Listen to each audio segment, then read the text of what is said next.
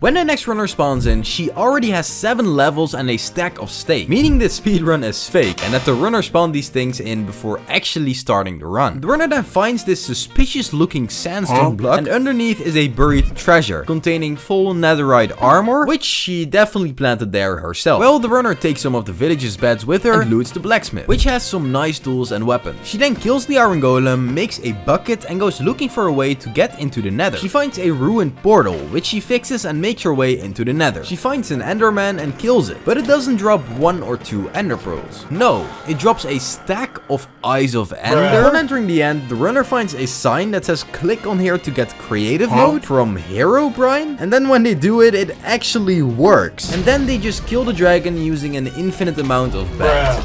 And make sure to go watch the full video on my channel.